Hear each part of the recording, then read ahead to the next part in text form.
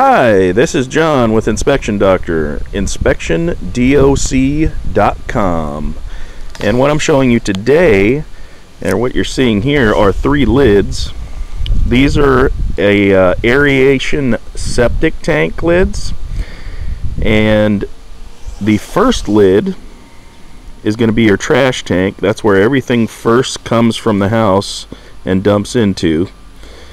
Then it will go to your next tank, which is your aeration tank. Now inside there's a pump that actually circulates everything and aerates it, hence the aeration system.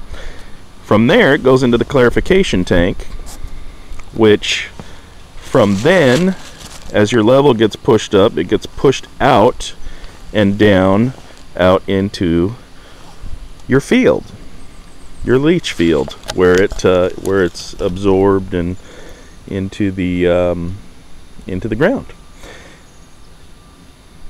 Again, this is just FYI, and for more, go to inspectiondoc.com. Thanks for watching.